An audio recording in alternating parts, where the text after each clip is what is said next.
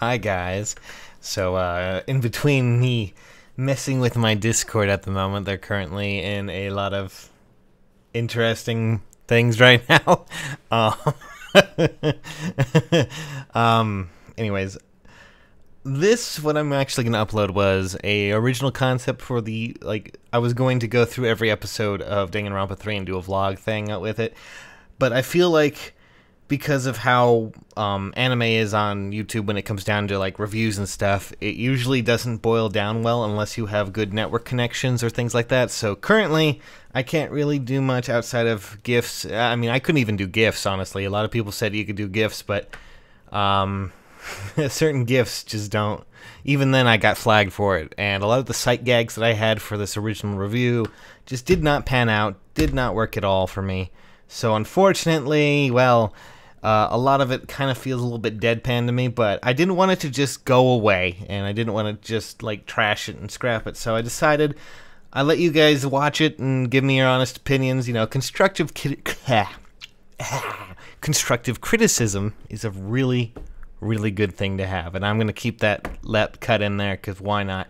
I do realize that back then, due to frustration a little bit, I did probably pronounce the names a bit wrong at sometimes, but other than that, you know, so I'm gonna let you guys have your fun with it, other than scrap it. Next time I'll probably do a roundtable discussion with like Trev and Comic, and we'll just talk about like the episodes that we go through, and that'll be fun. So hopefully you guys will enjoy that. I don't know. Tell me what you think. For now though, catch you guys later. 5 seconds into the anime and I'm already noticing an inconsistency. This blood? Why isn't it pink? Hello, guys. This is really a first for me. I've never really done these vlog review things, but since it's Danganronpa, I really want to give it a shot and try it out as best as I possibly can. Be, you know, entertaining and see if I can actually do this well enough. So I figured, hey, Danganronpa 3, I'm going through it now because it's pretty much over, where it's going to be over by the time I get to the last episode. And I'm interested in it, so I brought Trev along. Unfortunately, we're gonna get to that in a second, but it's interesting to me. I want to try it out. I hope you guys don't mind. It's gonna be a little bit, well, rusty, if I could say so myself. I'm trying to fine-tune it a bit, and hopefully, as we go along with these vlogs, I'll have it down-packed, but, well, here we are. So, for those not familiar with Danganronpa, I strongly suggest you go check out my Let's Plays of the first, second, and another episode games. I will put them on the screen here as annotations for you to click and go look at. Otherwise, if you are familiar with it, or if you're not, I'm just going to say this right here, right now. Huge spoilers for all the games, I'm sure, so yeah, it might be a good idea to go look at those. Also, originally I was going to have my like live reactions mixed in here with Trev. Unfortunately, the audio, he's gonna kill me for this one. The audio did not save correctly for the 3 episodes that we watched right now, so I'm trying to tinker with it. We're gonna get it working, so hopefully we'll get it down. We'll do it. We'll fix all of this nonsense, and if this goes well enough, we'll keep doing them. It'll be a lot of fun, trust me guys, alright? So, let's jump on in.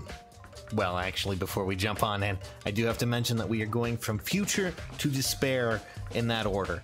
We're not going to be watching, like, all of one. We're going to go future despair, because I've been told beforehand that is the way to watch him, so we're doing that. So we're going to be starting with the first episode of Future Arc. I believe it is called Third Time's the Charm. Fitting. So first things first, we get to see an intro of all the ultimate despairs back in the day. Props to Fat Byakuya. Good lord, man, you're really good at those night vision goggles and running like a ninja. Gotta say, props. Mad props. So, apparently after, you know, the second game, the Future Foundation wasn't too happy about all that nonsense that went on there. It's kind of interesting to finally, like, see the Future Foundation, because it was mentioned in 2, and then we kind of saw more of it in another episode, and here we are now in 3, and we're finally getting to meet them. And that's kind of weird. It's bizarre. Like, I don't know, they were kind of just off in the aether. We didn't really get to know them or see them, and I just hit my table. Ow, that hurt. But still, so bizarre. Anyways, apparently they're not too pleased with Makoto because, hey, you kind of tried to rehabilitate over a dozen murderers and terrorists, you know, probably would have been better just to kill them. That sounds a lot worse now that I said it aloud. But apparently, most of the Future Foundation is made up, and I'm just gonna be in the most liberal terms that I can think of. Complete dicks. No, really. Seriously. So we're introduced to them. Most of them are former Hope's Peak Academy alumni, which honestly just kind of makes sense. Alright.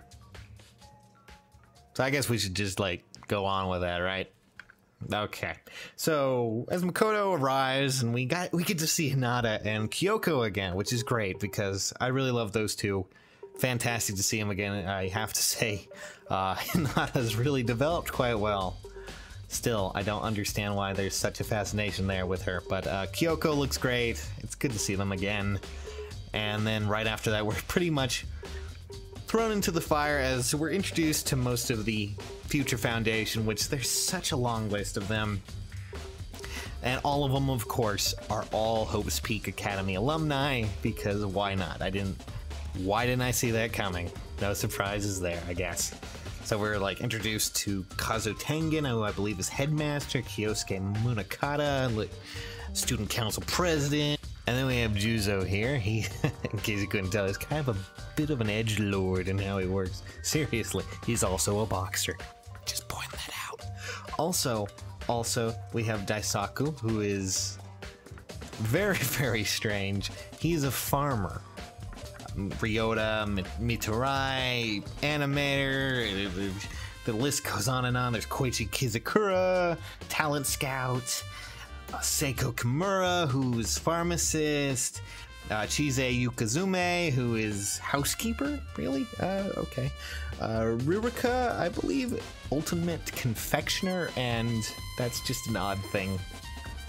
I mean, I guess that makes sense. And then we're like, Sanosuke, God, I can't remember his last name. I know he's ultimate blacksmith, though. Jeez. And then there's Great Gozu, my favorite so far, ultimate wrestler. Of course. Come on, ultimate wrestler. If you're gonna do something great, you gotta have the ultimate wrestler on your team. Come on, guys. Seriously? Really? And there was one more that I think they did not introduce, which, girl bound in a wheelchair. I don't know if they actually showed her, because I'm pretty sure they introduced her in the next episode of the Future Arc, but we'll get to that. We'll get to that in a bit. Anyways, I gotta say, if I'm going off first impressions, I have to say this is not going too well. Future Foundation just brings them on in, and they are just like, hey Makoto, good to see you, but this trial, yeah, not actually a thing, you're guilty. So, run along now, you're gonna die. Pretty much that's what it felt like. So, Makoto gets cuffed, like right, I would say in the first 5 minutes of the anime. And not only that, he gets the crap beaten out of him by Juzo, who's just, honestly, I don't like that, because the guy's a dick, seriously. And since he's a dick, of course, because, you know, Danganronpa rules, he's probably going to be around here for a while. Not only that, but, just terrible. Bright side, though, we do get to know Yukazume a bit better, and I have to say she's at least fairly nice. Not only does she give medical care to Makoto after the beat down he got, but she also explains a bit more about Kyosuke, who was kind of a dick as well, and that his idea of hope is different, but if they came together in their visions of hope, maybe it would be alright. Hooray! She's gonna be the first to die, isn't she? Just saying. Just saying. I mean, whenever that happens, whenever you introduce a character who's super nice, you're gonna kill her off real quick. I know how this works. I know how it goes. Okay, maybe I was wrong about the whole thing about her dying first, because right after that point, Hinata finds a bunch of bodies as the ground and towers start to shake. Apparently, outside, Yasuhiro's there because he's Yasuhiro, and he just exists at this point. I'm pretty sure the only point he had in the first game was to just tell wild stories and get his predictions somewhat right. And here he is, getting attacked by a helicopter. I just knocked on my desk. That's great, but still. Good to see Yasuhiro is proving himself to be as fascinating as a character as he was beforehand. I still love the guy, but come on, give him a little bit more of a part. Is he gonna just be outside the entire time? I really hope not. Give him a bit of more of a role. Come on, step it up. So after that brief cutaway from Yasuhiro being Yasuhiro, we're back in Future Foundation headquarters where, well, let's just say things aren't going too well because, well, a smoke bomb's thrown into the room and it's full of sleep. Everybody goes sleepsies.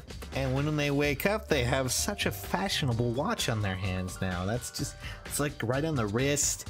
Seems quite ominous. I'm wondering where I'm suddenly reminded of something. I guess it's just a passing thing. Either way, we're pretty much told, hey, look, new killing game. Oh, by the way, it's being broadcasted. Perfect. Majestic. Beautiful. Meanwhile, someone's missing in this hole. Where's Yukizome? Oh, there she is. Found her. Oh, well, I mean, called it pretty much. God damn it! I literally got really upset when I first saw that. God damn it! Seriously, the nice lady. She's dead. Fantastic.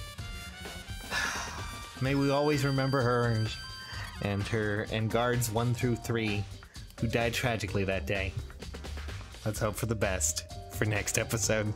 And that pretty much ends episode 1. All in all, pretty good. I liked it. First episode started out strong, introduced a new concept, introduced new characters, and hopefully we'll see some interesting fights and, arguments and things come out of this as we figure out what the hell's going on here at the Future Foundation. Who knows? I do have some gripes, though. The first being that, well, they kind of hammered home the part there that Future Foundation's kind of no nonsense. A lot of them, so far, not very likable. But then again, in Danganronpa, when they introduce characters, usually it's the hard sell. They're kind of,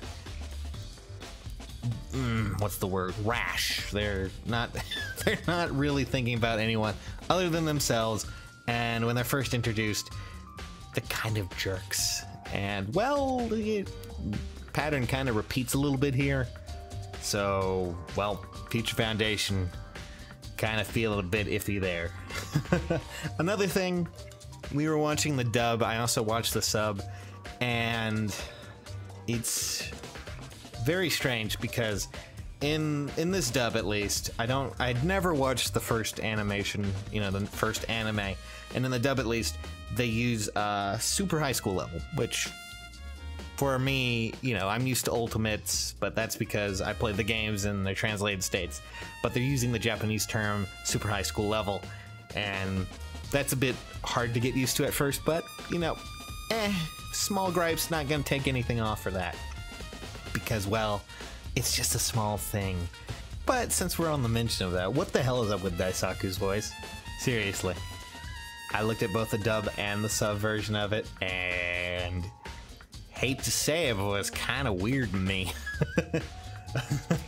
I don't know, maybe that'll be explained a little bit later, but very squeaky voice. Can't really, I can't do the audio here because I'm sure I'll get copyrighted, but very squeaky voice for the tall, strong-looking black man that he is. It's just kind of strange. It's weird in some ways, but I mean, what can you do? What can you do, right? It's just weird, but oh well.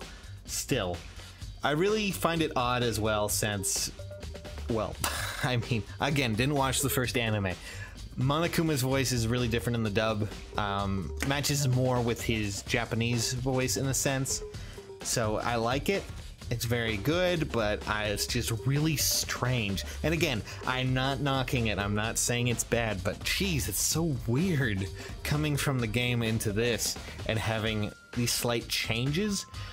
Also, Makoto, I mean, no offense to Bryce, but good lord, you could have aged him up a little bit. His voice still very young sounding. Don't get it, don't understand.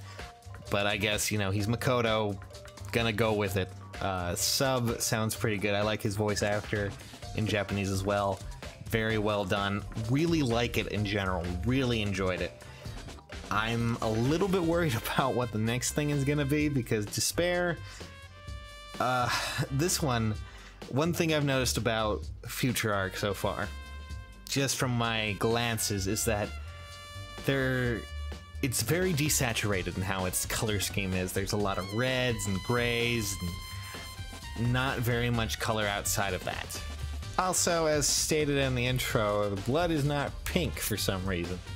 I wonder why that is. It's always been pink in the games. I guess it's because they can get rid of the whole trying to get around ratings thing and put in red blood now. Yeah, it's hardcore because it's red.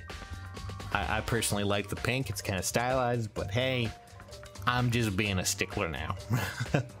Pretty much, all in all, good episode. Really looking forward to Despair as well, which we're going to be diving into tomorrow in all of its glory.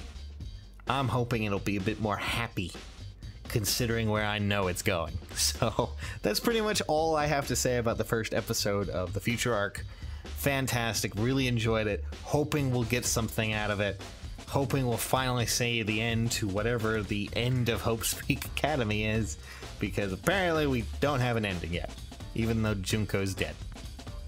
Can we just kill Monica already? Please? If she shows up here, I'm gonna bust a cap. Seriously, I'm gonna die. Gonna die. And I hope... I already know what's gonna happen in the next 2 episodes, but we got there, we're gonna do it. Hooray! Hooray. So I'm gonna catch you guys a little bit later. Hope you enjoyed my first review. Sorry if it's a little, as I said, rusty. I mean, I'm still working on it. I'm gonna get this right. I know it is. So, catch you guys soon. Thanks for watching. Enjoy the next episode and try to keep hope on your side, huh? Don't give in to despair. Or something like that. I'm not sure.